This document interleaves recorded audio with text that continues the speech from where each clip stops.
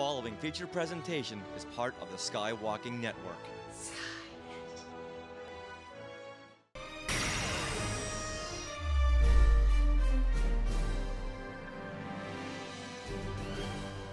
Hello, citizens, and welcome to the glorious metropolis known as Collect-Opolis, the mecca of collectible merchandise and the civic center of toy crusaders.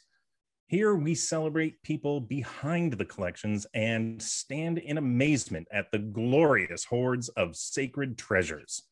I am Kevin Toft, and I want to welcome you to the very first episode of Collect-Opolis, a podcast where we celebrate the glorious tradition known as collecting. From Star Wars to Star Trek, Nintendo to PlayStation, sneakers to cosplay, and everything in between. We love it all, and we love to obsess over it. Now, everyone, please say hello to my co-host, Ernie Moreno. Hey, everybody. Welcome to the first episode of Collect-Opolis. We got a lot of stuff to share with you, as seen behind me. Can't wait to tell you all about it and all about ourselves. We've got some show here, but why don't we find out a little bit about you first, Ernie? Tell us a little bit about yourself. Well, I've been in the entertainment industry for a long while now, about 14 years. But in that time, I've been collecting a lot. Most of my collection, I have to say, starts with retro gaming. I think there's a lot of us out there who maybe didn't have all these cool toys back in the day, but I seem to be buying my childhood back right behind me. So love to collect Nintendo mostly, but I've branched out to PlayStation. I have an Odyssey. I have Atari. A lot of different stuff. I have even some bad stuff in here. I got a Virtual Boy down here. If anybody knows what that's all about. But love. Also, you can see we got a little bit of Marvel over here. Some Star Wars lightsabers from Galaxy's Edge. And, little TV and animation with my little Bender back here. I use it as a lot of inspiration for my work. I work a lot in the entertainment industry. So a lot of this pop culture and referencing comes in really handy at work. We know what you collect now. So tell me a little, do you remember what got you started? Like, where was that moment for you that you're like, oh, I need this and that and that and that and that and that. So like my, my origin story? Yeah. So let's see. So the first time I remember collecting something was when I dug up my old Nintendos, after I had been, gravitating to more advanced stuff. Like when we got to the PlayStation 2, Xbox, that kind of stuff, I was like, man, I really want to look back and play some of these old Nintendo games. Dug up my old Nintendo. And then a friend of mine told me, hey, there's this great collectible show that happens all the time out in the city of industry called Frank and Son's Collectible Show. And I was like, oh, it must, he's like, so it's, like a trade show or like a Comic-Con? He's like, no, every Saturday, every Wednesday, it's going out there and it's just a flea market for people selling old nostalgic stuff. I went out there and dude, my mind was blown. I was seeing like Batmobile toys that people were selling, just out of the package. He's like, oh yeah, I have this in my garage. I'm selling this here. I was seeing baseball cards. I was seeing old Nintendo systems that people had cleaned up. I was seeing stuff that I hadn't even known was going on in like the 80s and 90s in retro gaming. Like I had no idea for a long time 3DO was around. I was like, I mean, that might be because, the price point and everything, but I was like, these kind of things that were happening. That was the Panasonic 3DO gaming system. Yes. Okay. Exactly. These are the things that I never learned about because I was stuck kind of in the middle of the retro gaming war between like Nintendo, Sega, and PlayStation, that kind of era. I didn't know all this other stuff that was happening. And I didn't know all the other drama happening like out in Japan and Europe and whatnot. And at Frankenstein's was my first time seeing a Japanese Nintendo, which is called the Famicom. So after that, I was collecting like crazy. Anytime I could get my hands on a cartridge that I didn't have, like, because, you have kind of the top ones, Mario, right. And all that stuff. But then you start collecting these really, really great pieces in your collection that have huge and just mind-boggling stories behind them. Well, speaking of that, what is an interesting piece in your massive collection there? What do you got? Well, okay, so I can reach back here. So this, my friends, is called Super Noah's Ark 3D or Super 3D Noah's Ark, however you want to read that. As a graphic designer, that really bugs me. But what's great about this little cartridge is if you've ever played Doom, you kind of know what this already looks like. So if you replace demons with goats and horses, and you replace your shotgun with a slingshot full of food pellets, you basically have this game. That's fantastic. Is that an import? It's a pirated game, actually. The way that this was created was somebody stole the source code from id Software and out of spite fed it off to a third party that was making Christian games for profit. Now, it's almost impossible to do that because of Nintendo's lockout chip technology. So this is how this works. You want to play this game on your Super Nintendo with the lockout chip? You have to do this to play it. So imagine any other Nintendo cartridge has to be any other officially licensed Nintendo cartridge will work. Oh, and it just passes through. Oh my gosh. And it uses the lockout chip technology from the cartridge to play this gem. Wow. It's actually, it's an interesting piece. It's actually worth quite a bit.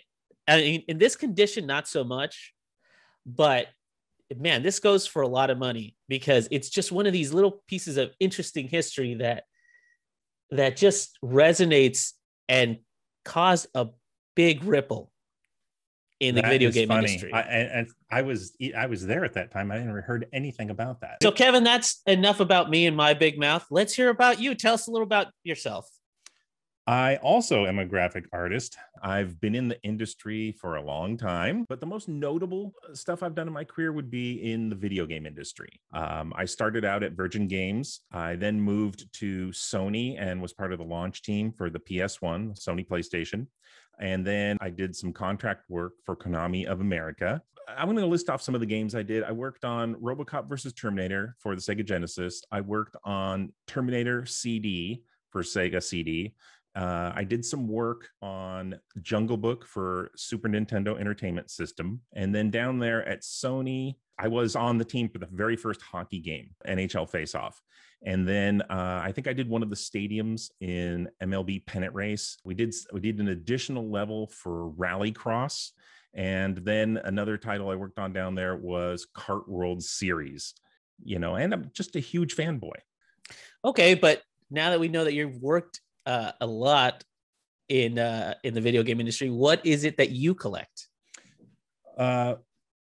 Primarily, well, it's a massive pop culture, but if you examined it overall, you'd see mostly spaceships and the robots.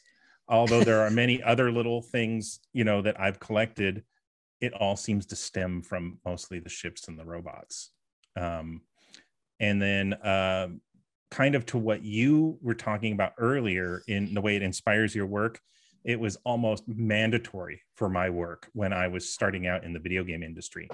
The first game I ever worked on was RoboCop versus Terminator. So I started buying high-end model kits of Ed 209 and all the like Terminator vinyl kits, these really big, and I would have them on my desk, and it helped not only inspire but get ideas to look at that. So my cubicle at wherever I worked back then was always on the tour when they were bringing VIPs by because of the collectible. It really looked like a small frankincense frankincense in there. So then this started you collecting models for work, but after that, what kept you collecting? Because we're seeing a bunch of great Star Wars and sci-fi pieces behind you right now. It just inspires me. It's okay. So if you get a book on the art of a movie, let's just say Star Wars, but there's lots of them. And you look at that artwork, you really start to say, oh, this is really interesting. But there's a whole nother way to take it in that in my opinion, can't be beat, and that is in holding the piece in your hand. That's very true. So especially when it comes to the ships and understanding some of those relationships, even if you had 3D glasses on a 3D image, it would not do what the actual sculpt, model, kit, whatever you collect, whatever you're collecting does, to understand the design. And there's, to me, that's another part of the storytelling. You look at an X-Wing, if you look at the Enterprise, if you look at Ed 209 or even Wally, there's storytelling in the design of those things. And you can take it in, like I said, in 2 dimensions, but when you actually hold and realize it, you're understanding the story on a whole new level, a way deeper level than, you know what I mean? Just holding something in your hand, looking at it from your perspective and understanding its relationship within itself. There's nothing like it. Speaking of that, like okay, so you got a massive collection, I can already see, but what's a super interesting piece in your collection? I know right away. I've got my Darth Vader's lightsaber. So this was, okay, so I'm on another podcast here on the Skywalking Network called the Max Effects Podcast, and we talk about the special effects industry. And I've known Max for a long time. And back in '97, Max and I decided we were going to go to Comic-Con, and he has a Boba Fett costume that was movie accurate. And we said, Kevin, you should dress up. I said, well, what am I going to go with? I'm a little tall for a stormtrooper. And I get that reference. My only 2 Star Wars options were, in my mind, by the way, folks, I'm 6'8". So what are my options? Chewie or Vader. Right. We decided to go for Vader because Max had some stuff. And one of those things was, this is a Highland. This is not coming through on camera very well, but I think you can almost see. Oh, I can see the words. Yeah. It's scripted on there. Highland. Yeah. Highland, I see it. Flash attachment. So this is one of those old timey flash attachments that went on the camera like this. And it had a large circular half circle thing that held a light bulb in here. And had the big box camera and a click. So that's how they actually made the first 2 lightsabers for New Hope. Vader's was built off a brand, not Highland, but something very similar to this, that had this black part, right? All we added to it was these strips and this thing. Otherwise, this is what that's what it was. And the Luke lightsaber was based off the Graflex flash attachment. And so we built this as a prop. It does not hold a blade. If you look down the center here, this is just because this is where the flash bulb would sit. It pushes in. In fact, this is the release. This right here releases the bulb. So if I'm understanding you correctly, that is built in the same way, in the same style that they would have built the original lightsaber as. That is essentially what they did over in England. The prop guys found these flash attachments. They cut up the side of these things and put rubber windshield wipers. That's what both Luke's and Vader's was. And then this is like some sort of a switch for a Texas Instruments game thing. And then this is a common kind of like tube closure. And that was that was the first 2 lightsabers. I think Kenobi's was not made that way. I don't have all the research on that one, but wow, man, I always love to hear about how props are assembled in a way that it's just like, I grabbed this and this looked interesting and I put together this and I had this, and somehow combining that, you get one of the most iconic weaponry in sci-fi history. Yes, I don't know if it's a happy accident or let's call it a fantastically happy accident. Let's call it that instead. Yeah, and it became this iconic thing. For me, aging, not just the gray hairs. I'll tell you that I was 10 when Star Wars came out, and there's really that Christmas, the one takeaway. There was a takeaway from each movie, 4, 5, and 6 for me, but that Christmas, it was decided amongst us children that lightsabers were necessary, and we wanted real ones, not toys. We thought not flashlights with tubes on top of them. Well, exactly, and that was all that was available that year for Christmas, because they were woefully not prepared for merchandising. How about that? They were not, because they didn't really believe in it. Mr. Lucas gave us merchandising, didn't he? No, he sure did. He sure did, but not in the kind of way that we thought we wanted. Speaking of Star Wars collectibles, we have a special guest on the show. We are so excited to have with us on our very first episode, Jason Eaton, an amazing artist whose work is heavily inspired by Ralph McQuarrie's paintings and Joe John's designs. For those who have a copy of the Star Wars Sketchbook from 1977, you'll be very excited about our upcoming discussion. Jason is an amazing artist who has been featured on our Star Wars stories on StarWars.com. He is known for screen-accurate replica models from Star Wars, Aliens, and Blade Runner. And with any luck, Jason will show us a 3D model of his brain. Hello, Jason. Hello, Jason. Hi. How's it going, man? Pretty good. How are you? Really nice to meet you. Really nice of you to be joining us on the show today, on our very first show. I'm honored, honestly. No, honestly, we're the ones that are honored, man. We've seen a lot of your work, which is why we've been geeking out over the last few weeks. Yeah, I because of who some of my friends are, Max from Max Effects podcast, and meeting a bunch of people and online on Facebook and finding the RPF, which is the Replica Prop Builders Forum, then all of a sudden I started seeing these things in my feed. This guy, Jason Eaton. And you see lots of people go by really neat stuff. But I started looking at his stuff and I started going, wait a minute. That is really accurate. Wait, that's amazingly accurate. And I'm like zooming in going, what the heck? And I started following him. Then I started commenting. Ooh. Ooh, yeah. and sort of just became a fan. And I've watched him do several builds, and several of his videos where he talks about his builds. And I'm just sitting there watching every minute of it, just going, oh my God. It's like, and that's the thing with Kevin, honestly, because Kevin is all about like accurate. Like, see these the Star Wars lightsabers I have back here from Disney here. Yeah. He has a real gripe with the Luke one that we'll get into later. But that's the kind of thing he's into. So when we saw you, we knew it was like, oh, we're going to have a talk about this. It's funny, like thinking about what I, how I got to here in what I do. And I realized it's been about 25 years since like the internet portion of our program has happened for me. Like I was like, I discovered the RPF shortly after discovering the R2 Builders group.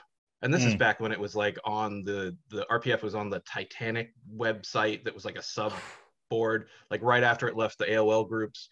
The AOL groups. Yeah. You're going back a ways. Yeah, we're like, oh my gosh, I'm online. Like those days where you're where you're getting lots of CDs in the mail, from AOL, that level. Go to the Blockbuster, get like 20 of those. Oh yeah. We call those drink coasters is what we It's just so much landfill. But it was like a rush to realize there were people that were starting to actually identify some of the stuff that went into the making of it. And then, it becomes a friendly competition to see who can like figure out that missing piece.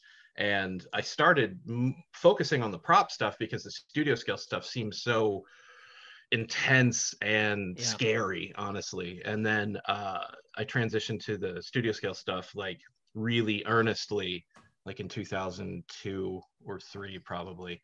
And then it was off to the races. Like, and it's really crazy that you're talking about that. Me and Kevin just went over kind of like our little origin stories. Like we all have our Star Wars origin stories. Some of us saw the movies as a kid, some as teenagers. Where does the Jason Eaton Star Wars origin begin? Like, what was your first exposure to this whole great universe? I was 4 in 77 and I didn't see it on its initial release. My parents have said they dropped me off at my grandparents' house and they went and saw it. And then when it was re-released in 78, my mom and dad took me to the local theater. I grew up in Annapolis, Maryland, and it was this little theater on, I think it was Church Circle for any Annapolitan watching. A little shout out. Or no, that would be State Circle. I apologize. It's been a while. And I have a sort of fractured memory of it. I think like it's kind of, after so many years go by, you start wondering if you're, sort of believing it or not. But I think I remember thinking the stormtroopers might be robots. Like I knew they were bad guys. Like, and that's the only part of the memory. However, like crystal clear memory, we went to the toy store afterwards. And my mom let me buy the land speeder and 4 figures. And she said, I got Luke, Ben, R2, and 3PO, which I think is like the beginning of my like, well, that's who was in the speeder, so that's how, I can't get anybody else. Like I was very particular at 5, I guess. That's the DNA of a collector. Yeah, that's ground zero. It's all her fault for that. Yeah.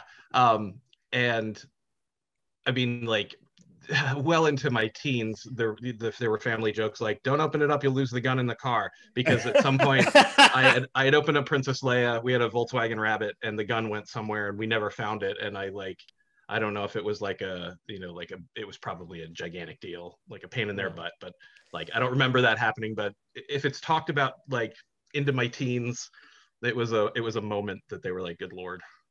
So the first time you watched it, it was only like bits and pieces that you remember seeing the first screening. Yeah. So you, from that, did you go and watch like Empire and Jedi? Oh yeah. I mean, it was like my parents were young. They had me at like 21, so I think they were into it as much as anybody else, who Sure. would have been in their teens. And it was a family thing. It really was. Like, I find out years later that whenever a relative would give me a toy, like, a passing uncle from a different town would come by, you get a Star Wars figure because they're like, I don't know what kids like. And it would be somebody I already had. And my dad would be like, "Don't open it." And he would take it to the toy store. He would take it to the toy store, and they had like a gentleman's agreement, and he would switch it for a stormtrooper. And I ended up with like, 10 stormtroopers that way, which is really cool. And I do have, I mean, by the time Empire came out, I was like fully indoctrinated into Star Wars. That was my religion. I lived and breathed it. And he came home from work, put down his briefcase, because he had a briefcase. This is like a cartoon, right? Well, because it was that time, sure. yeah. And he said, I mean, I was so excited that I remember like the whole sequence of events. He puts down the briefcase, opens it up, and says like, "What are you doing tomorrow?" And he used to give me the comics from the newspaper every day. Oh, when I nice. got home from work. So I thought I was just getting the comics, and I was like, "What am I doing tomorrow?" I'm going to school, whatever. And he goes, "You're going to see The Empire Strikes Back." And he fanned the 4 tickets for the whole family. Yes. And he had gotten tickets for the premiere at the Uptown Theater in DC in Washington, which we never went to because it was like 45 minutes away, and that was a little much, I guess.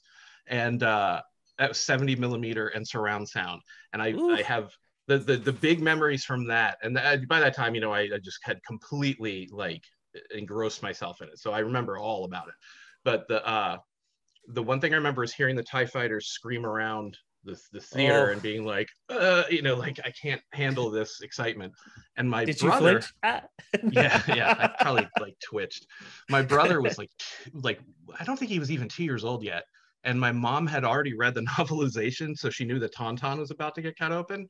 And he watched the whole movie with a bottle in his mouth, like he had been drinking his bottle, and then at some point it just fell, and he never let it go and was never just like staring. Oh, gotcha. And she took her hand to put it over his eyes with the tauntaun, and he went like this, and she was like, "You're a man now, I guess," or whatever. So yeah. Was it the same kind of revelation for Jedi? Like, did you guys make an event out of it at that point? I don't remember what had happened, but I'd gotten in trouble and I wasn't allowed to see it on opening day. Ooh. Yeah, and that was I don't think they understand how like scarring that was at the time. I mean, whatever. It just they knew where to hit you. I don't remember what I did. I don't remember how long it was. We probably delayed it by a week, but just knowing that my best friends at school had seen it, like I died. Like it killed me. Well, whatever you did, you probably never did it again. Yeah, absolutely. I did it probably the next week. I was a brat of a child. Yeah. Oh, sorry that your Jedi thing was Yeah. Well, okay. So let me pose a question now, because this is a funny thing that me and Kevin play. When we see each other, we go New Hope, Empire, and Jedi. Mm-hmm. Marry, date, or what he likes to call, instead of kill, we say Death Star. Right. So the real word version of this. We Star Wars. So in order, I would say A New Hope, Empire, and Jedi. And I would say I'm the snob that says it's Star Wars, it's not A New Hope. I like calling it Star Wars just because I'm so engrossed in the 1975 to 1978, 77 era of that. Right. Oh, sure. but it's A New Hope. I mean, like you can't say Star Wars, you have to be more specific. So that's fine. Well, that's very true. It always creates a line in the sand when you start I don't know. It seems guy. like no, of course not. Nobody really wants to be that guy, There's but it so just many happens. of them. Like it they've just got happens. it. I'm like, you guys, you take care of that for the world, sure.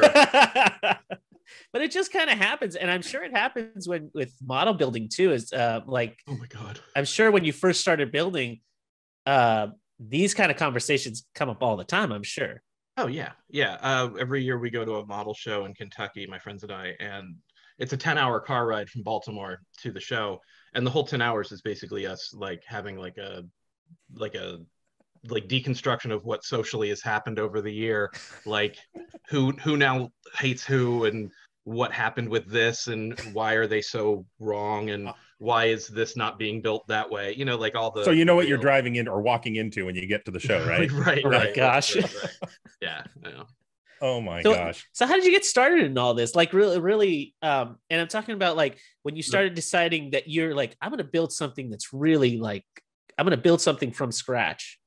Well, I built models as a kid, and again, not to hammer home like it was a family thing, but right. When the Falcon came out, my parents bought it, and we sat around the table and built it. Like, you put the little green and wheat bulbs in, then right. and then I probably built models until I don't know, like puberty or whatever. Whenever a kid like decides I need to learn guitar and figure out what girls are, and I put all that aside and then failed and then went back to models or what, like whatever. Didn't fail. Whatever You're that married. was. Come on. Yeah. You did all right. But it's a good joke. So, and when I was building models as a kid, like I was impatient and I made horrible product, probably like any kid, and there was a fair amount of stuff that got melted and blown up in the backyard with an 8mm camera, or Super 8, not to be fancy. Oh wow. But handheld Super 8. Yeah, exactly. But in 93 or 4, all the kits were re-released. Like Star Wars was starting to sort of come back, like the Timothy Zahn books had come out, and we were all kind of like, oh yeah, Star Wars, I remember that. And the toys, when they released those like He-Man sized or shaped people, I got all that stuff. I bought that stuff up until Phantom Menace. Just spent way too much money and time. I think that's around the time they re-released the was that the one where they released the enhanced or the that was 97. That was short. That was a couple years after that. Yeah. Okay. And I mean, like I got the Bomar Monk. You had to go online. Order it. Yeah. Actually, all right. Don't get us started, please. I have an actual. We calibrated the MRI at work, and they scanned my brain and made a STL, a watertight file of this is my actual brain, and I totally am scaling it down to make like a Bomar Monk with me, in it. But that's pretty far down the list. It'll happen. It'll happen. It's like, how can I not? I mean, like you can do it 6 scale. I was thinking 12, but I mean 6 scales. That's awesome. Like 12 scales, but oh my god. When I bought the Slave 1 and a X-Wing like in the early 90s, and I had been really into fine art. I worked in an art store. I started working at 13 because I was an idiot, and it was like, I got to get a job, or whatever. Like, and I worked at that art store for 10 years from like 13 to 23. I used it was like 7 moms raised me. It was like this cool, independent, cool shop. And it was accidental training for model building for the rest of my life, because I know how all the stuff interacts with each other. And like, there's like weird art supplies that aren't really sold anymore, but I still have some. And like everything comes into play at some point. So when I was building those initial models, like in a vacuum before the internet, I started doing like a really more concerted effort to try to make them look good. And I had the Art of Star Wars books as reference. So I had a little bit of reference. But when I became like insanely focused on it was probably 2002 or 3, when a Captain Cardboard X-Wing hit my desk. And then it was a little later that the escape pod, it was a fan build escape pod. My friend Rolando had built it, and then a guy wanted to release it as a kit, and he's like, it's not really kittable. So they kind of broke it apart, and it wasn't like ideally a good master pattern, but it was at the time it was amazing. But then I was like, well, now we have the power to like figure out what was used. Let me see if I can just, like back then in 2003 or 2008, it seems like it was last week, but it legitimately was like over a decade ago. So, okay. Yeah. Yeah. The internet's coming up and stuff. Yeah. We got yeah. But they used to, like, the guys who made garage kits would clay things up a lot so that they could put all the parts down and then clay around them and cast something as one piece. And I wanted all those beautiful undercuts, but that meant shaving stuff off, buying expensive donors, and it just snowballed from there. And then it was like, what? I'm sorry. What is Captain Cardboard? That one? Okay, so sorry, throwing out some stuff. Captain Cardboard is a guy named Scott Alexander. Oh, okay. He's a professional model builder, worked in Hollywood, lovely, terrific guy. And he got an X-Wing that had some provenance from the original Pyro castings that were like second generation, maybe, that have been floating around. Wow. Icons had one. So it's basically like an Icons, but a kit form. Oh, wow. So the Icons had a Pyro that they were yeah, like parts of. I think it all came from Grant McCune's shop, but there was some stuff missing, and I there's a couple guys that, like, gussied it up or whatever and made it as nice as possible. And it is, to this day, like, I look at it and I see everything wrong with it, but I have such affection for it. And there really is nothing wrong with it. And honestly, if you build one and you have it, like, everybody's like, wow, an X-Wing. There's only like 15 guys out there that are going to be like, oh, wait a cotton picking minute. yeah. And you're like, all right, whatever, that's fine. Like, it's a disease. It really is. Well, I mean, we all have kind of the disease because, like, as anybody who collects anything, we always get these weird looks when we're like, and this is this piece that, has this really interesting story. And you're like, is it worth anything? Like, no, it's just interesting. And I like it. yeah. I mean, some of the stuff is like probably priceless, and then other stuff is like valueless, but I love everything for different reasons, Speaking of prices, me and Kevin know. Priceless. Well, priceless.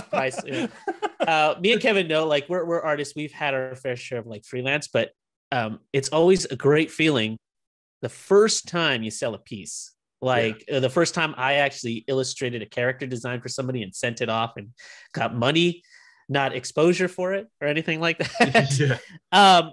What was your first commission like? It was a Captain Cardboard X-Wing, funny enough, and I still know the guy that I built it for. I think he lives in Australia, if I'm remembering the whole thing correctly. And you sent it around the world? Oh, that's crazy. Yeah, it's nuts. And I look at photos of it now. I think I still have the photos. I might have to dig into a couple hard drives, but to me, it looks just awful. He still loves it. He's like, oh, it's lovely. But I'm like, none of it's right. But, and I Did you correct anything? Or no, and I didn't know to correct anything back then. And I think I probably built it for a kit, like, buy me two and I'll build yours. Like, I did that. I see. Which is like not a good business plan. Not that it's a business, but it's like you're paying yourself like 30 cents an hour if you're doing that. So, but you got to pay your dues. Well, yeah, but even that first one, you just got to feel like that sense of, like, I don't know. The first time that happened for me, I was like, could I make this a viable business? Kind of like you get that excitement from it, right? I think the answer is no. And I say that with all due respect for people who do. Right. It is a hustle if you're doing that. And I worked for Master Replicas for a while, and the owner always said the easiest way to turn something that you love into something you hate is to make it your livelihood. Like, okay, we'll keep that. Those are very, very true words. I mean, yeah. I mean, I am now in a very, very lucky position where I can build anything I want, like, and I don't have to sell it, like, to pay the mortgage or the rent or whatever. Right. And somebody seems to always come calling before it's even done, and they're like, "Can I have that?" I'm like, "Can I finish it?" Like, like, oh. But that being said, I'm not really precious about any of the stuff. Like that Macquarie Falcon I built because, like, there was this voice in my head that wouldn't quiet until I did it, kind of thing. Right. And I do have, like, really vivid memories of opening up that Star Wars sketchbook and just staring at those pictures like, this is so, some of it was really mysterious and weird because I didn't understand that the pirate ship was, you know, the blockade runner initially, you know, all that kind of stuff. And so I was like, I always wanted to build that weird funky Falcon, and I did. And part of it was coming at a time where I was learning 3D stuff, and I had a friend who was better at it, and he helped me a lot with like the main spars and stuff. So I didn't really do much 3D on personally at all, but it was the beginning of that tool coming into my workflow. And I didn't want to sell it. And this guy came out of the blue. I guess he'd seen it on the RPF or Facebook, and he's like, I need that. And I was like, I don't want to sell it. And he's like, well, what would it take? And I was talking to my wife, I think probably that night. And I'm like, this guy really wants it. And she's like, well, would you sell it? And I'm like, yeah, but it would have to be like life-changing. And then she's like, well, what would change your life? And I was like, if it would like pay off the rest of my college debt. And which was like a not like ridiculous amount of money because I've been paying it off for like 100 years. Right. But it wasn't it would have been like the most I would have ever gotten for anything. So I threw that number. I threw that number plus what the tax burden would be because I declared everything. Yes. I'm above board, you know. And I thought, you know, he would have been like, bye. And he goes, okay, yeah, give me 6 months. And I was like, or whatever, buddy. You know, like I didn't believe it. And then like, and at the time he lived about 2 hours away, and he like true to his word showed up and wait, 6 months. Like, what is he, a contract killer or something? Crazy. No, he was just saving. He was literally just saving up for it. The guy, and he to this day, I build things for him. He's a wonderful guy. And he's very passionate about very specific stuff, and that was an itch that he always needed to scratch. Like does he make you build like obscure, like very yeah, right, very like no, he is sort of like, we're sort of on the same wavelength. Like the sketchbook stuff he'll be interested in sometimes. Like he didn't want the Macquarie Sandcrawler, so I still have it, like, which is fine. But he really liked, you know, the Falcon, and he also has my TIE and my Y-wing, the sketchbook versions. Jason, you will know when I win the lottery. You will get a phone call. Yeah, and I don't build stuff with like pricing or to make money or anything. It's like they're all one-off. Like you know, if somebody wants it, I'm always extremely honored. I'm like, wow, cool.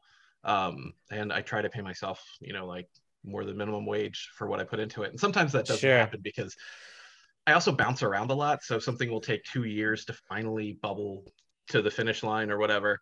And they're like, how long did that take you? And I'm like, I don't know. You know, you have to go back and put together. Yeah. Try to figure out the hours together because there's huge gaps in between, right? Yeah. Like, that's not my hobby. Like, I'm not keeping track of that stuff. So yeah. What would you say right now, just looking around your collection, because we can see a lot of great stuff already in the background, what would be your most screen accurate piece? The X-Wing. The X-Wing? Yeah. So the very brief, because I could talk about this for like 8 hours. And we'd be here, and we'd be honestly here for it. Kevin especially. I would take it. I would take it in a minute. So like your very laser focused Star Wars fan has had the Captain Cardboard X-Wing, and then what everybody calls like the Salzo. My friend Mike Salzo had bought the patterns, and like he modified that and made what was called the V2. And then there was a revision, the V3, the V4, and then, but it was always based on the Pyro. And I wanted the hero. I wanted that X-Wing that you saw on the lunchbox that I had in kindergarten, right? Which is the X-Wing with the TIE fighter behind it, with the the airbrush bolts of light. The one I was always jealous of. Yes. Yeah. Everybody had a poster, like the cool kids did anyway. Well, yeah. So. And a extremely brief history of that is they made the pattern, they made 4 heroes, and a hero model is just something that stands up to scrutiny closer on camera. So it had lights, it had the motors, the wings open and closed. Pyros are just built for blowing up. And the way they built the Pyros, and the heroes were top hull, bottom hull. And the top was a resin casting, and resin was like not, they were experimenting with different resins, right? Different formulations, because it was all kind of newish technology, I guess. And the bottom hull was vacuformed styrene, like, you know, heat a sheet of plastic, sucks down over a mold, and it stretches. Right. Yeah. Like your TV dinner tray kind of thing.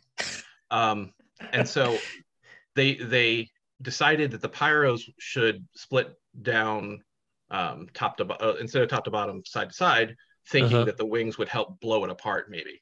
So they built essentially a hero shell and then on a saw cut it and put it together that way. All the noses on the heroes were put on individually, like bespoke, if you will. So they're all like a different location. The torpedo tubes are all in little different locations. They all are so hand built that they're all totally unique to each other, which is like, I'm like, oh, I love that.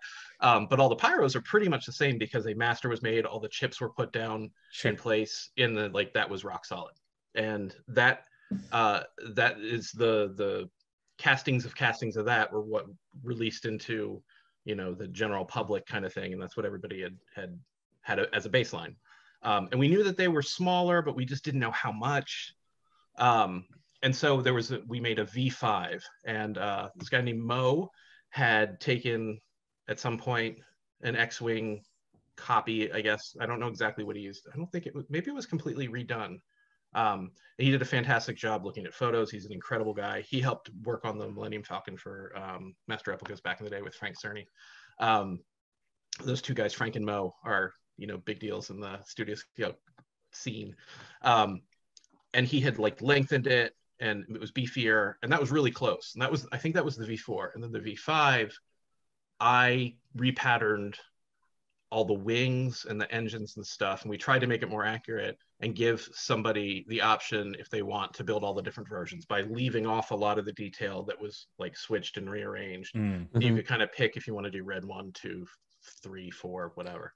And the wings were hollow. They were like stacked. It was laser cut acrylic and resin, so you could see into, like, when the wings open up, there's those two hollows, and you could see into it, all the details and stuff. And that was something that I was like, I need that. And then I thought, like, okay, like the hull is the last thing to make really super duper accurate if we can. And I guess I had said something to that effect on Facebook. And over the past, over 10 years now, I guess, I have slowly become friends with a lot of the original ILMers, who are all incredibly generous and lovely people. They're fantastic. And one of them reached out to me privately and was like, I was cleaning out the closet and I found a couple X-Wing things, and I see that you're trying to make a better one. He goes, you know, he's like, I don't know if it'll be useful, but it might be good for locating panel lines. Do you want them?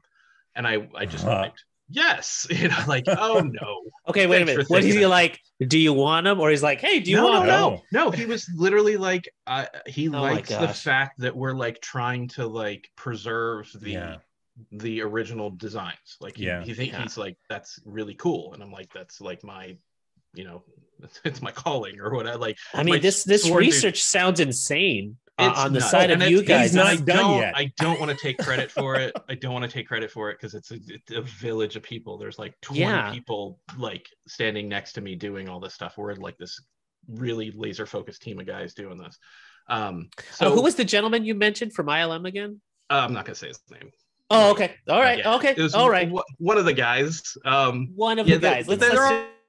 They're all kind of like secretive and squirrely about what they have, which is fine. Because sure. I know there's a lot of legality here. You know, I get it. Well, and I mean, like, suffice to say, a week later, a box shows up from the post office, and it wasn't even sent priority, and it was, I think, a recycled Amazon box.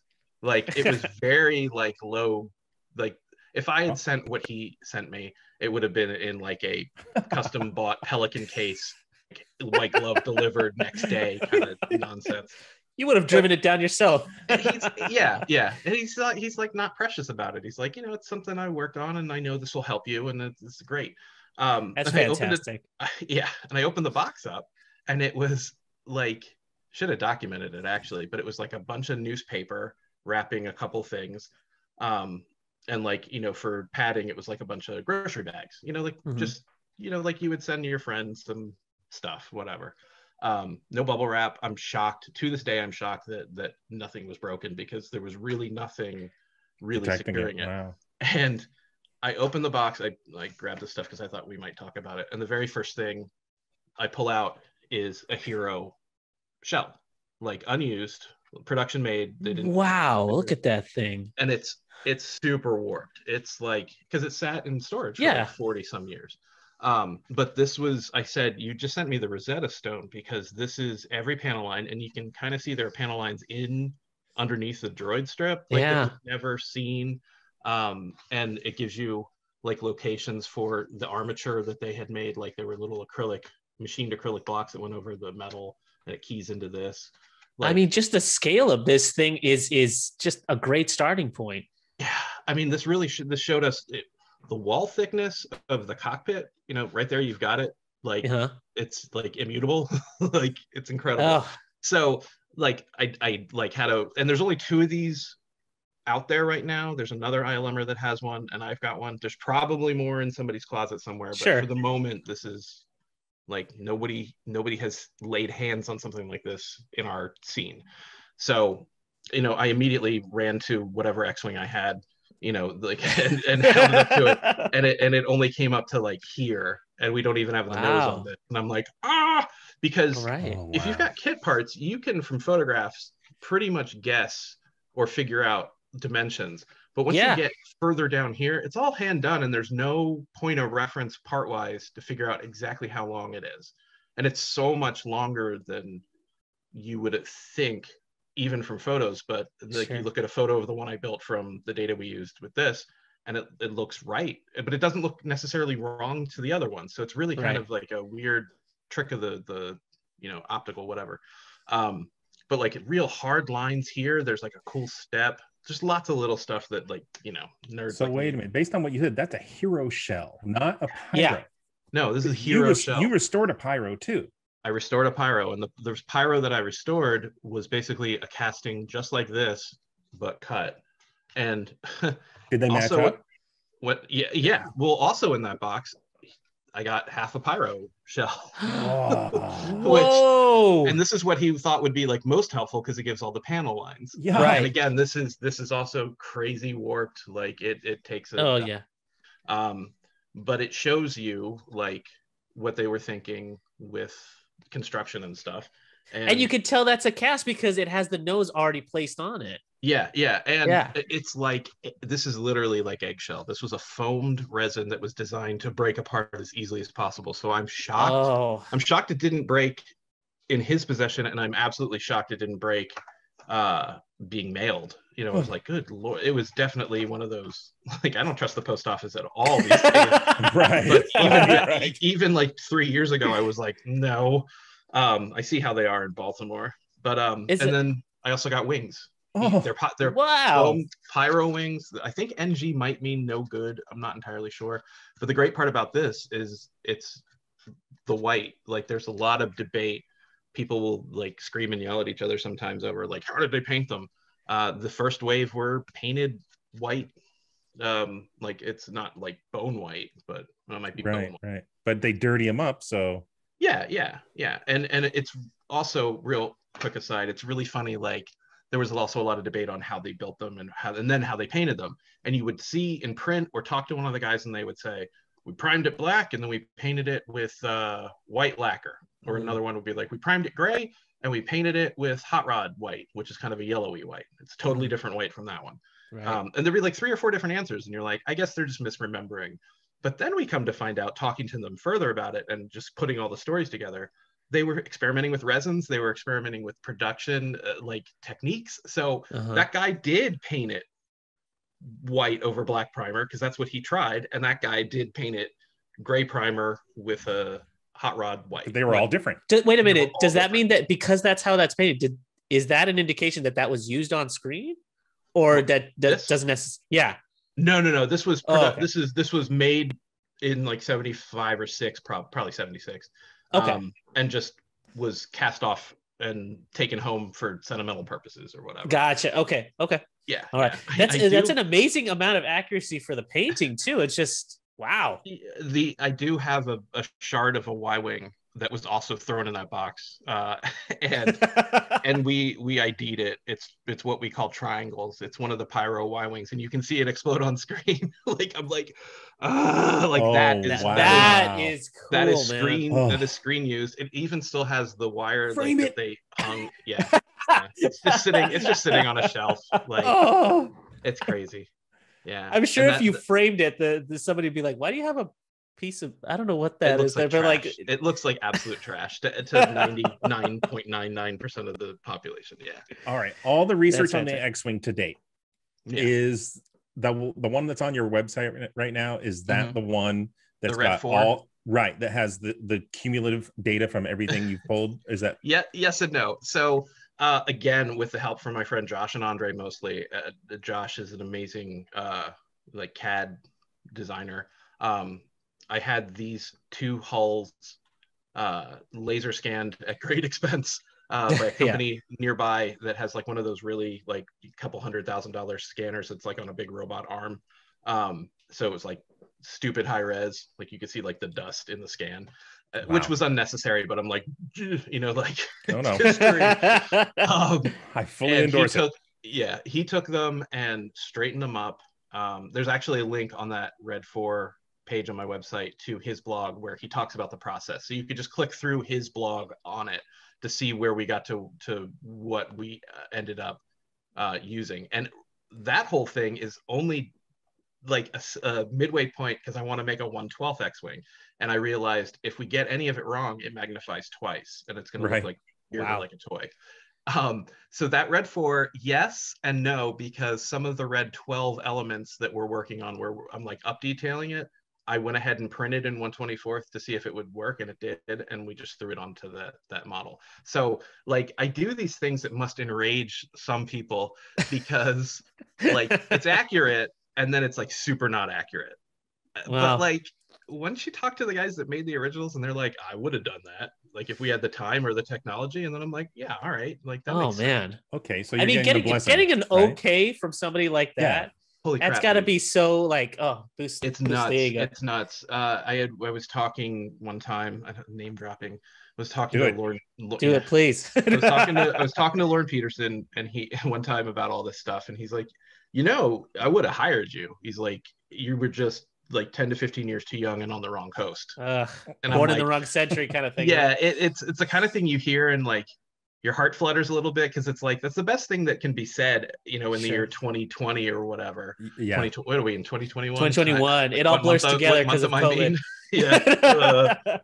Oh my God. That pretty much says it all, though, doesn't it? Yeah, that was like, can I put that on my CV? Like, I need to put that in my resume. Like, that's amazing. You know. It's really crazy that you say something like that because it's, you know, it when it comes to pieces that were on screen that were used and everything, a lot of people can talk about them, can scrutinize and everything. But you have that Sandcrawler piece that you mentioned before. Mm-hmm. That I think only has maybe 3 or 4 reference photos, and you built the entire thing. That's my favorite thing to do now. So like, it kind of like building that stuff was partly, well, like my hands are really bad. I've had like 5 hand surgeries and like I basically used them up. Like, my first carpal tunnel surgery, the doctor who'd been doing this for like, he was like a Vietnam like war doctor, and he's been doing this for like, you know, 100 years, and he's like, you have the thickest tendon I've ever seen. And I'm like, thank you, like that's good. And he's like no, that's he's like do you crush rocks with your hand? I'm like, well, not anymore, you know, like hands of an 80-year-old. So it forced me, it gave me a kick in the pants to learn 3D stuff. But the side product of that is like, you know, I live in a house with my shop is in the basement. So I don't have a lathe. I don't have a mill. I don't have the space for that kind of stuff. I don't have the money for the stuff. But like the 3D printer, I got a really nice one. I got one of the Formlabs ones, which is kind of like the set it and forget it. Like it does not tinker. You don't have to tinker with it, and nothing against any of the other ones. But like, I just want to have that be a tool that, you know, barfs stuff out and doesn't fail.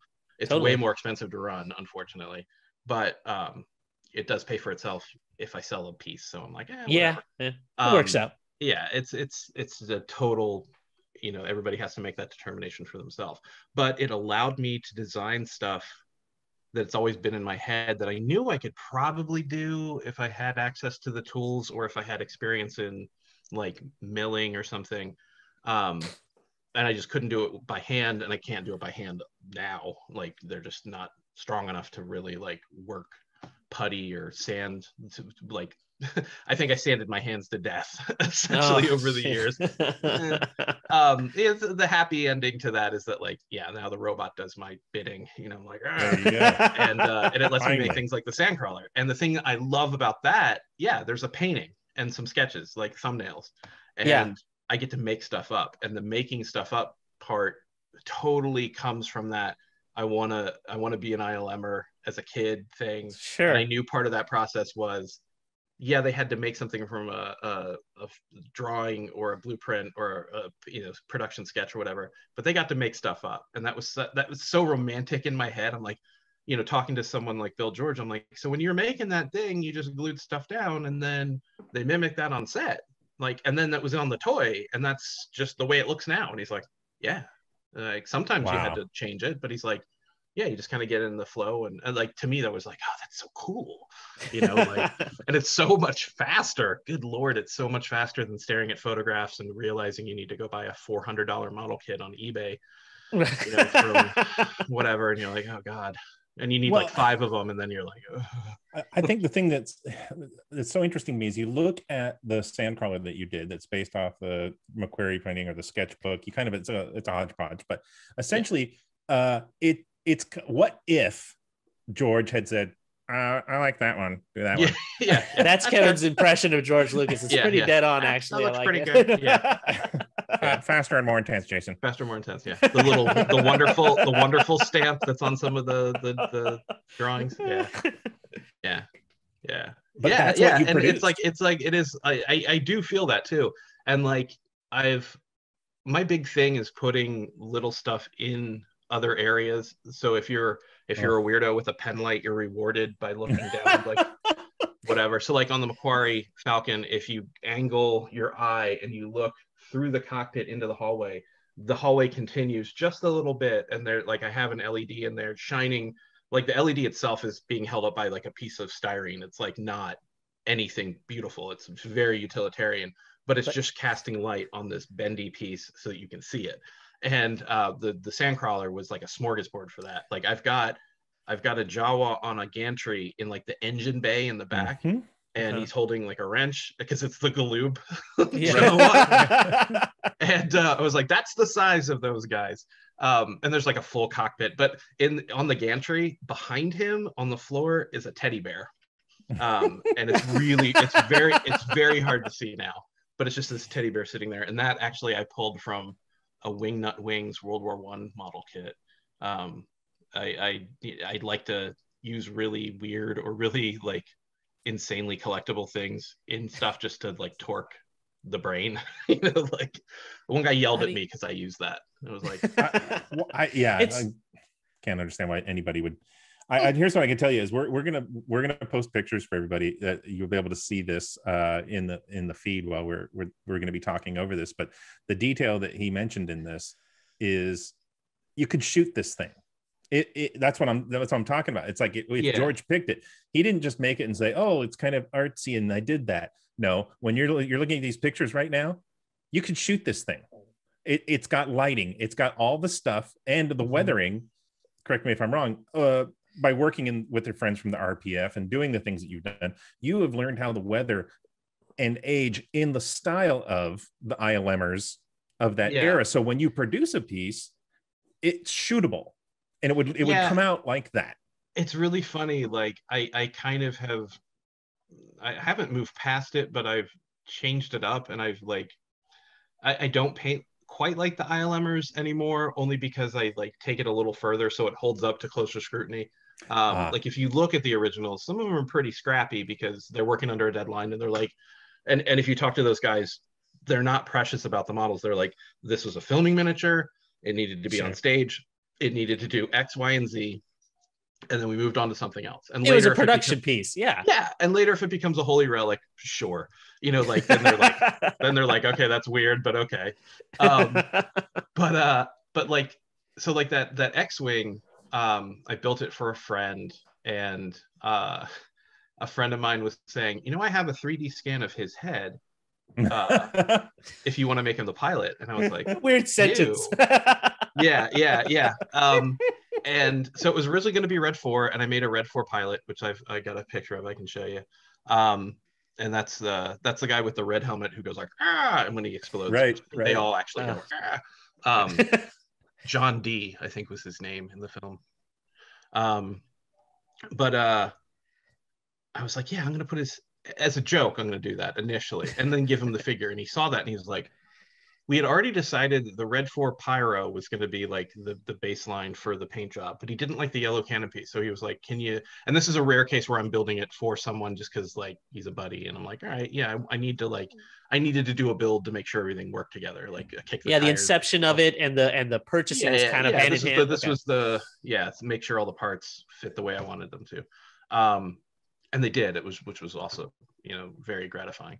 But he didn't like the yellowish canopy. He's like, can we make it gray? And I'm like, I'll paint it pink if you want, dude. Like, yeah. Like this is your thing. So I painted his head and I put it in there, and he was just like, oh, it's me. And I was like, yeah. And he's just like, what if we like just went nuts and just like did like a unique, like, let's, Red 4 blew up in the Battle of Yavin. Who's to say the next Red 4 didn't look like this? And I was like, right. Oh, I get to do something unique and fun. I was like, yes, thank you. Because it's just so much more fun to go off script. So like it's got the Red 5 barber pole stripe on two of the cannons. We were just like, it's like a greatest hits, like put a blast mark there. Woo! So it's accurate to nothing except like it's like nose and length and general vibe, but like the whole what we call the butt plate, like that whole like rear detail cluster is like twice as detailed as the filming miniatures were, because it's the 1/12 part scale down as a test essentially. And now I've fallen in love with the extra detail, so the next one I build will also have that. So now I'm like, because I want to make another one. It sounds to me like this one could, even though it's a hodgepodge, could exist in that universe and fit in just fine. Yeah. I mean, it's when you build the stuff long enough, you get the vibe, and it's pretty. I feel it's pretty easy to like hit that mark where it's like that looks like it's from Star Wars. Like, and what's interesting? Such a unique design language. What's really interesting is like how you said your evolution of ILM building has become way more like you painted a little harder, because these were just kind of, we're talking about a screen that was, we had SD screens back in the day, that was, if something was in the background, it was blurred. Yeah, you're not going to see it. But thinking about now, like if they shot it now, it would have to stand up to 4K scrutiny. Yeah. I think your evolution is dead on. Yeah, I'd like it to be. I mean, like, the guys who built the originals have seen them and said that's lovely, and I'm like, I'm good. That's all you need. Yeah, I'm done. I can die happy now. Yeah.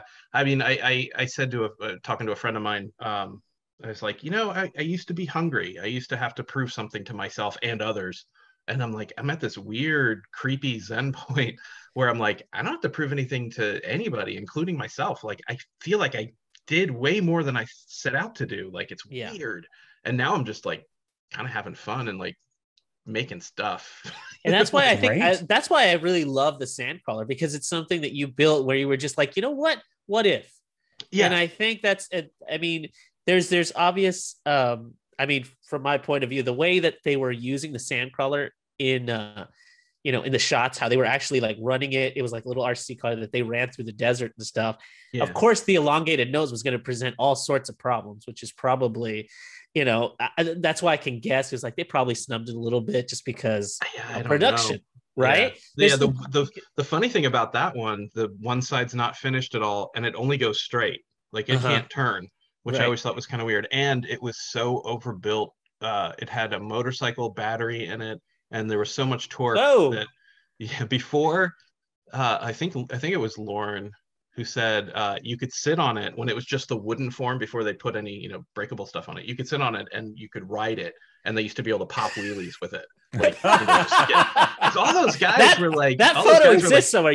Somebody took a picture of it back in the day, so a photo exists. I hope. Yeah, I mean, like every once in a while, a photo will bubble to the surface. Like how is this picture? Like, there's so much stuff. There's so much material, like still coming forward, and it's like so cool.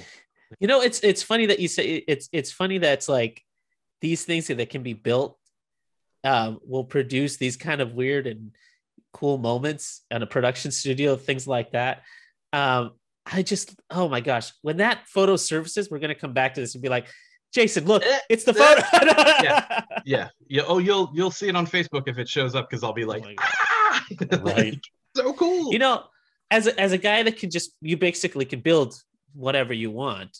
And as all of us sitting here as collectors, what does a guy like you collect? Because you can basically build whatever you want, but what do you actually go out there and collect? Like name 3 things you okay, yeah. Okay, well, you can see it there, the barrel from Jaws. So I don't know why. Wait. The barrel from Jaws. Yeah, it's not like production used, but okay, so the original barrels that were made in the film are apparently exceptionally rare and go for a lot of money. Wow. And they're these giant polypropylene barrels that say "born free" on the bottom. And okay, yeah, and someone got somebody had like a quantity of them that were unpainted, so I guess they were like black polypropylene with a blue screw on top. I guess that's important.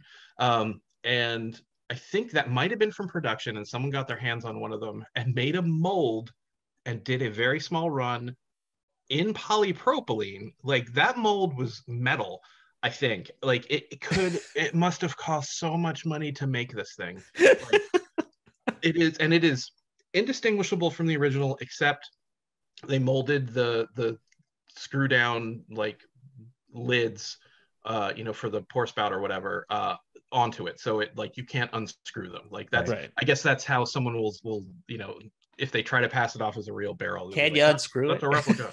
Right. And I ran across it on Facebook.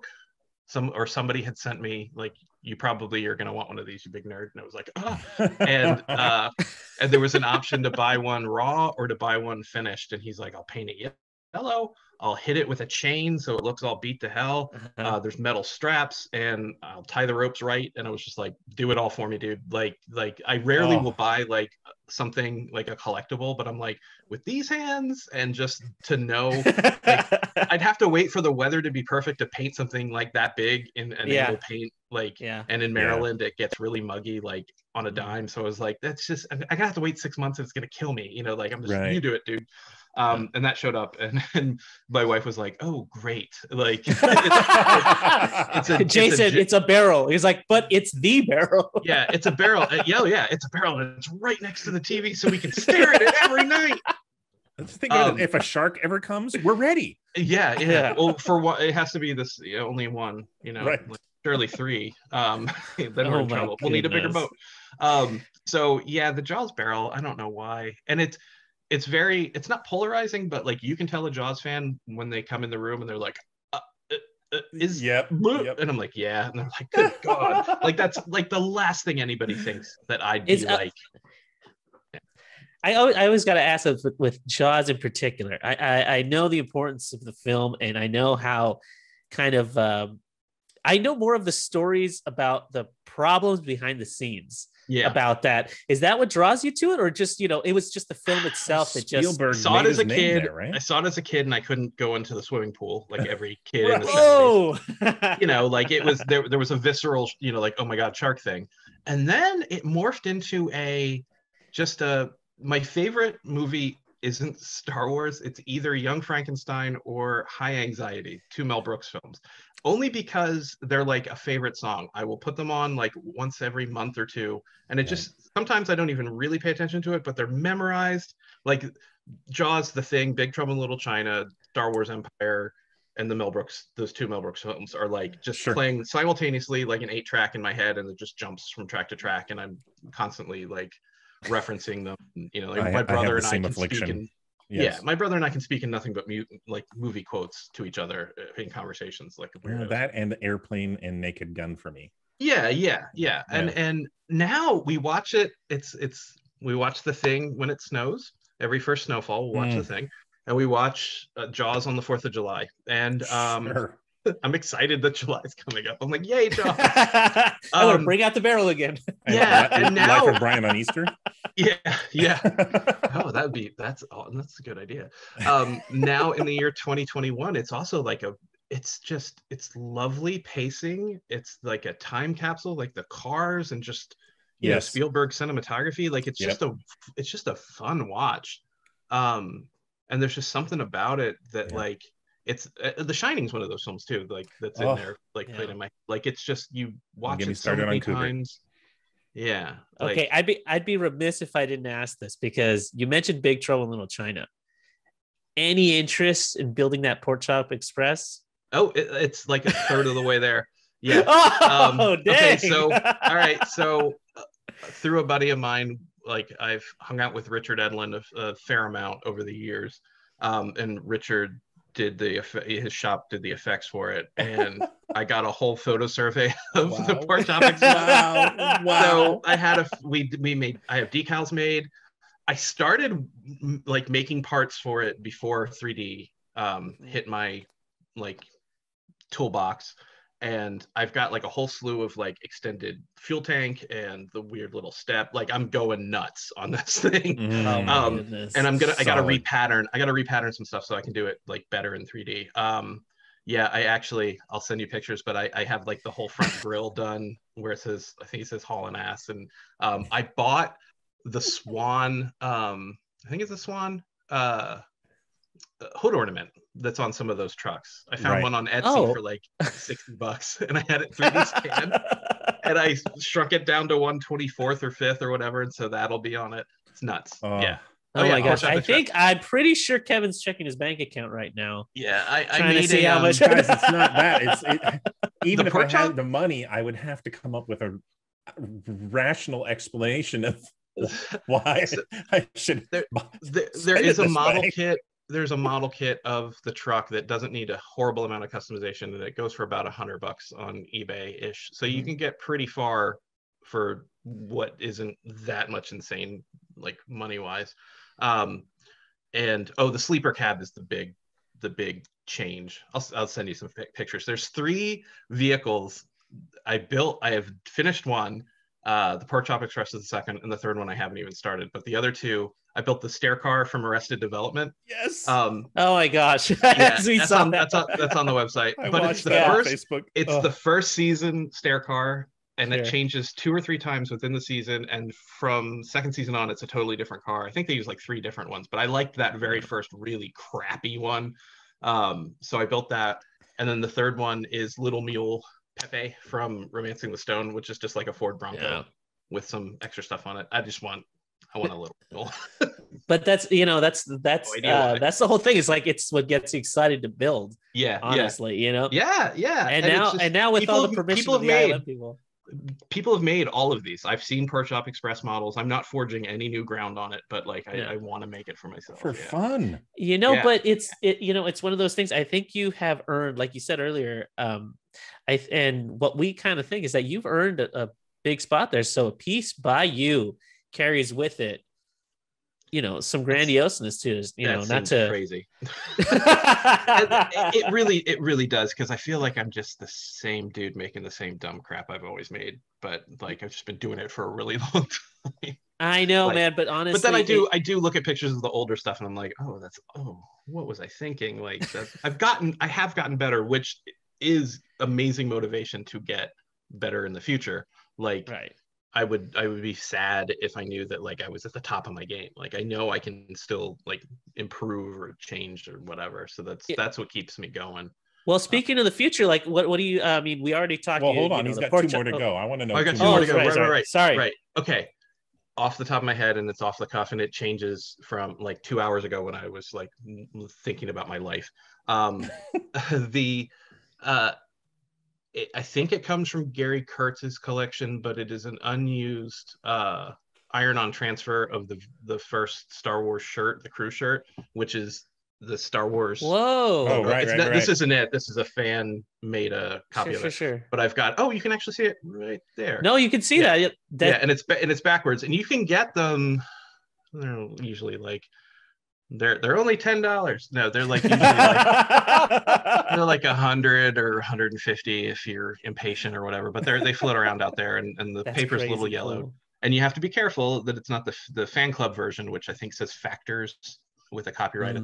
This is a unused production piece, which I'm like, oh. So that's one. And then the other thing, non-Star Wars, it's a poster of the Thing artwork by Drew Struzan, and he signed it, and they only made like a couple hundred, and Mondo, I think, sold it, maybe Bottleneck, but I'm almost positive it was Mondo. And I missed the run, so I had to buy it on the secondary market for $10.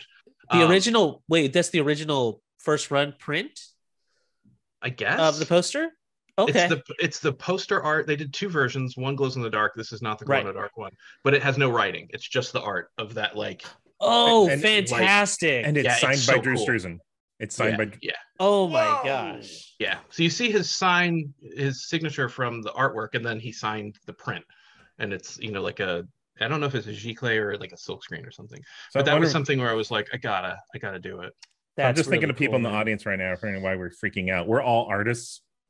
Okay. Yeah. And so for people out there that don't know, any cool movie poster from any cool movie ever was done by Drew Struzan.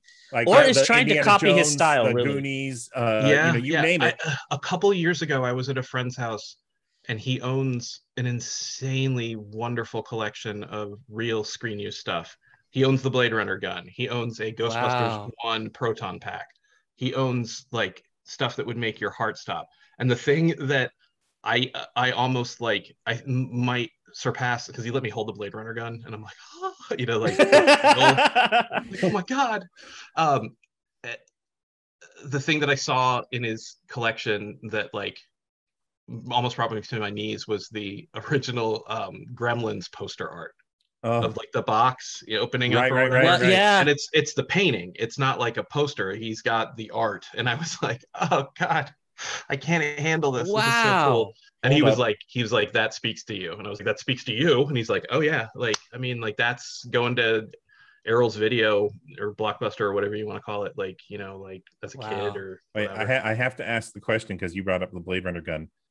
Has Adam Savage met this person or talked to this person? Okay, because sure. That's his thing. That gun is his. He's been trying to get that thing. Oh right yeah, Adam has like 12 iterations of it. It's like gorgeous. Yeah. So as soon as you said that, like I know he's talked to a lot of people because he tells the story every time. I'm 100% positive they've probably hung out. Yeah. Yeah. Okay. I'm sure this whole prop circle thing is a real small industry. It's as big a world as this is. It's a small collecting group. Yeah. As far as all that kind of stuff, even in entertainment industry, you get to work with the same people over and over again. It never fails. They're just on your production. You're like, oh hey, I haven't seen in years. Oh man, but that's those like sayings are true. Like be nice to the people on the way up because you'll see them on the way down. Like as everybody knows everybody. Yeah, everybody really does. I mean that last one, the poster, just without the fonts and everything in it, that's a really great collectible, it's man. Cool. Like that's super cool to look at and everything. And not that we've had anybody over for the last 10 years with this COVID thing, but when somebody would come in, or if they would just see it in the background, like because it is right there. If they're a Thing fan, they're like, isn't it? And I'm like, right, and then we're both like, ha ha ha. Yeah, it's very exciting. Oh, that's what I love, a conversation piece. Yeah, those are the best, aren't they? Yeah, and it's funny. Like I'll build something like the Macquarie Sandcrawler. If somebody wanted that thing, I'd be like, yeah, of course. Like if we agree on, like a compensation. Like absolutely. I'm honored whenever somebody asks, like, can I buy that? And I'm like, sure. And they're like, how about $1? And I'm like, sorry, $1. That'd be great, isn't it? Yeah, that's the kind of feeling of a fine artist. A fine artist does a painting and they hang it in their home, and somebody comes in. I love that, and this is just different medium. I'm sorry, it's just. It's assemblage sculpture is honestly what it is. But like I'd sell it in a heartbeat. But the Thing poster, I'd be like, from my cold dead hands, dude. Go find your own. Like it's so dumb, and it's not, and it wasn't horrifically expensive, but it was just like that. Every time I see it, like I'm like, like it brings it joy. Also, I can see it from the couch. So if I'm watching TV, I can just go like that and be like, hi. Yeah. If it brings joy. Well, if it brings joy, it sparks joy. It sparks joy. It stays. Yeah. So, like you were speaking of the future, like what are you working on these days? We heard about the, I may have jumped the gun with the Pork Chop Express model, but yeah, what do you got going on these days? I have to finish the Tabana gas mine, which is another one of those like most people are like, why are you building that? And I'm like, why not? Part of it was me being sarcastic, like I'm building something from the special editions, haha, like because they get so much hate online. But it was just, it's an excuse to build something from a painting where it has one angle and I get to flesh out a whole universe. And like the Jawa Sandcrawler, I really love making I made all the little buildings, and it's just like I get to play like in a little baby world. Like it's just very soothing and zen to like put all the parts down. Like it's almost meditative. And the reason I'm so into like putting stuff inside little holes and stuff is because that you can like be rewarded for looking like underneath the tires or whatever. Sure. Right. Because like yeah, like the stair car has brake lines, like why? But it's there. As a kid, we had a Christmas ornament that was like a blown glass thing, and there was a hole in it. You could look in, and there was like a rabbit with like a carrot or something. And as a kid, I was I remember those. There's a world in there. Yeah, it was like a Fabergé egg for normal people. Some of those had little kaleidoscope pieces on the side. You could like spin them. Mm-hmm. Those, yeah. I totally get that wonderment. Kids today don't with their Nintendos. Yeah. With their Nintendos. Yeah. Oh my God, that's what those are. That's amazing. Oh, these are all cartridges. And this is like only like 10% of the collection. Yeah. So it's just as a quick aside, I have to say like the two things that have emotionally gotten me through this pandemic are this local Thai place. Like because for some reason Thai food really 20 minutes later it's still intact. Oh yeah. Like reconstituted Thai food. Oh hell yeah. I can't get burger. I'll eat it cold in the morning and then like start my day. Solid. I feel the same. I had it today, funny enough. But like burgers and fries get soggy and weird, and like have to but the other thing is Animal Crossing. Oh my God, like my wife and I are like, they're legitimately our friends. Like I will go into Blather's museum in Animal Crossing and walk around like the area where all the butterflies are or whatever, and I'm like, it's like I'm in a museum, like I'm in. It speaks to you. I get that. Oh my God, it's so weird, dude. Yeah, I'm like, I go gardening on like ridiculous. Oh, I know. I have a couple friends I've lost to Animal Crossing a couple times, and it becomes. I mean, it speaks to the whole collector thing, honestly, because you just get into a zone. This is something I'm working on. An Ava. Yeah. I have to finish her. It's my wife's favorite character. Wait a minute. Are you doing that to the size of the amiibos? Like these? Are these scaled to these size? No, I'm not sure. I don't know. There was a file online. I'm sorry, the webcam. There we go. There's a file online I grabbed and then I modified it because her scalloped cowl. I was like, that's incorrect. I have to fix it. It could be because the base models of these are always taken. They have the base for the little chip that sits on it. This is a resin print. Like I don't know. There's a file floating around that I grabbed. They might be getting it from the files or anything, but like they might. Yeah. There's not enough Animal Crossing merchandise is really what I want to tell. So any more like McQuarrie pieces? Maybe a Cloud City companion? I know something. The cloud I do want to make the Macquarie twin pod cloud car where the guys like it's like a cloud car kind of curved and they're like these little like garden gnome looking dudes in it with like big fins. I want to make that. I want to make one of the proto ATSTs from Empire, not the one that ended up in Rebels, Clone Wars. Okay. Now you're speaking Kevin's language. Yeah. I mean, I do want to make it all. Of course. So there is a guy who made a Macquarie X-Wing, and it's a resin kit that people have bought, and I've even built one. Yeah. But he made the one from the Macquarie painting. Right. A couple Joe Johnston sketches of an X-Wing that are sort of an in-between phase where there's like a P-51 bubble canopy, and it has just a little different. I want to make that one. Like that'll be fun.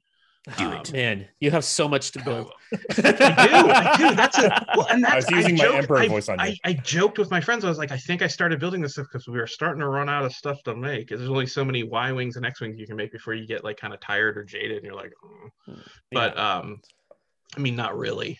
But I always come back to the same. Like I want to build an X wing. I want to build another Y wing. I want to repattern the Y wings, the tie. Just to make them. I want to mention the one thing that's floating in limbo, the ion cannon. Oh my god, I gotta finish the ion cannon. Yeah, it looks so good. Even where so the first thing I got to do, I made a mini rig in 1/6 scale, the PDT-8, which is that dopey looking sled that the droids sit in and vertical takeoff and land. That was my favorite mini rig as a kid for some inexplicable reason, and that was built all hand done way before 3D. And I, at some point with my like modeler's ADD, I just like put it aside and worked on something else and just never got back to it. So I wanted to finish that, but I'm building in a rare building something for somebody and or Forest Ranger in 1/6 scale for the guy that designed it. So how can you? Wow. Yeah. Hey. He did all the mini rigs. He worked at Kenner, and that was his favorite one. And I'm like, how can I not do that? That's the coolest thing. So I got to do that. And the ion cannon. The ion cannon I put aside because I got scatterbrained on something else. I think I wanted to finish the X-wing because that was like a 3-year slow build kind of thing. But the ion cannon, I visited the archives like 2 or 3 years ago, and I got to see it. I've been there a bunch, but that was like the most recent time that I've been there was after a hiatus of like 6 years, and I had learned so much. When I went back, I was like, I brought grown pieces with me to like hold up because I didn't know if they would let me. I couldn't take pictures. I couldn't like measure anything because of just policies in place now, which is fine. It's their show. Like the first couple of times I went there, I could have I did put Boba Fett's helmet on, hey, look at me. It wasn't the screen used one. Oh, it was the pre-pro 2. We thought it was the hero. I got a lot of guff from some guys because we misidentified it because I didn't know. Because that's who you guys are. Sorry, we tried our best, guys. Max would know. To this day, I still get shade every once in a while. Like, you didn't even know that was a red helmet. I'm like, you're right. I didn't. They'll never let you live it down. Yeah, well, the work in progress. I'm not haunted by it in the least. Are incredible. But that model is a little rough now, so it's kind of hard to see what's going on. I was hoping to identify some more stuff. I verified essentially just by holding up my parts that what I built pretty much matches the original gun. So I need to get back on that. But I think like conservatively 30 to 40% of the detail on the ball is going to be a best guess, best faith effort. And the second I finish it, someone will find photos from 79 that shows the whole thing in crystal clear detail, and I'll see exactly what I did wrong. I'll be like, it happens every time. I built that Blade Runner blimp. I built that Blade Runner blimp, and the week I finished, Doug Trumbull launched his website, and there was this beautiful side view of it that I didn't have that shows this curve that we got a little wrong, and I was like, I just don't want to live. I was like, oh my god. Yeah. What happens when you're trying to research these things and just it happens? You have to anticipate that. Yeah. Artistic license. Yeah. Right. Yeah. It doesn't keep me up at night. It's like I'll do better next time, I guess. But yeah, the ion cannon is something I definitely want to get back to.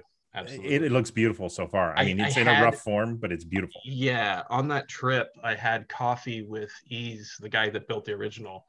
He doesn't know me at all, but through one of the guys, that worked there, he was just like, Jason's building this, here's the intro. And he's like, I'll meet you for coffee, at lunchtime or whatever. And I'm like, great. So we talked for like a half an hour, 45 minutes. Super nice guy. He thought I was a little like crazy for making it. And he's like, wait, what? And I told him about like the mechanism we're working on, because the thing, it's like a real complicated mechanism where it's a ball and it's a 3-petal hatch, and the gun is completely inside the hatch. And then the whole gun assembly pushes out and the petals open up, and that's what you see in the film. It telescopes out? It telescopes out, and then when it fires, as you see in the film, there's a recoil, but then there's a secondary recoil. So that whole thing has to go in, but it also has to work independently of each other, which is, for me, something I'm like, somebody else with experience and servos figure that out, and that's another thing we're working on, where I'm just going to throw money at it until somebody helps you. Somebody will help you. Somebody will help me. They always do. It's very, very awesome that the internet can connect people like that. But he was like, it was just a screw mechanism, dude. He's like, you're way overthinking it. And I was like, cool. Oh, well, good. Like, well, right. I'm glad I overthought the whole thing. Well, the funniest part about that whole thing is I brought my parts and I showed it to him, and he's like, I machined that in acrylic. How did you make this? And I said, I 3D printed it. And he was like, wait, you printed this? This is a print? And he's like, what kind? And I was like, SLA, like resin. He's like, where? And I said, in my house. And he's like, you have a machine in your home that makes, like, he's a 3D artist now, and he was just like, he's like, he's like, I don't, stop talking about Star Wars and tell me more about this printer. So like we talked about that for a while, which was pretty awesome. Like the first time my friends and I had met Richard Edlin, we went to his office and he sat down and regaled us with tales for 2 hours about the history of Leica cameras, and we're all like, we're dying inside, because like behind him are Oscars and Emmys and like the Coming to Your Galaxy this summer Mylar poster and like, you know, all this like stuff, and we're like, talk about Star Wars, but you're like, he's got to run out of camera history at some point, and it's like, no, he likes cameras, dude. Buckle up. So that was kind of fun. I mean, it's just organically what happens. It's pretty cool, man. Jason, it's been like an absolute blast talking to you this whole time. It sounds like you got stories for days on this stuff. I mean, pretty nuts. Yeah.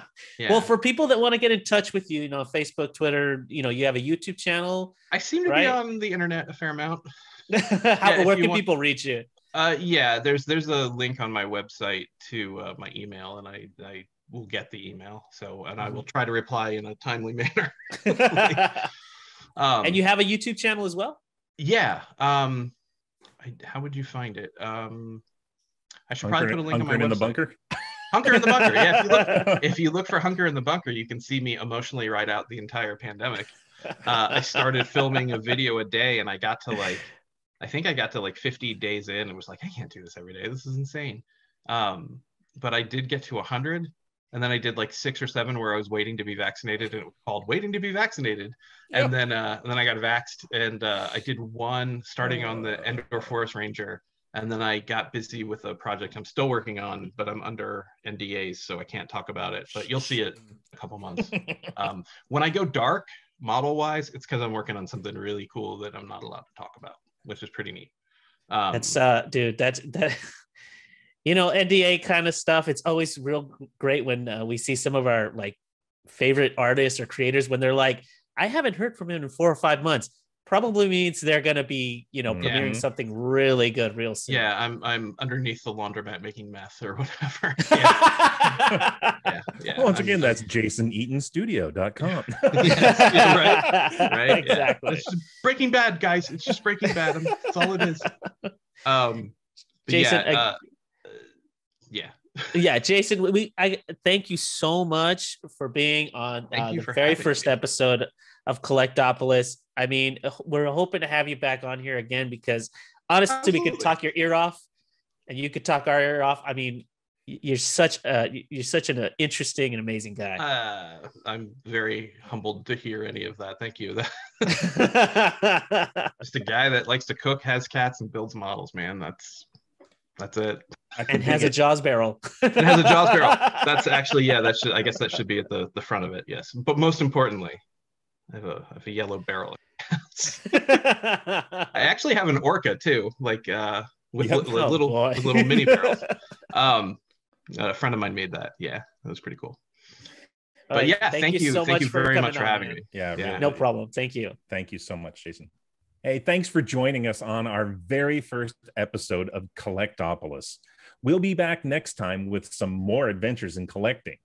Please check out the rest of our shows on the Skywalking Network, like Classic Marvel Star Wars Comics, Talking Apes, Neverland Clubhouse, Resilient Squadron, Totally Tell Me Everything, and of course, Kevin's other podcast, the Max FX Podcast, as well as our flagship show, Skywalking Through Neverland. You can find them all at skywalkingthroughneverland.com.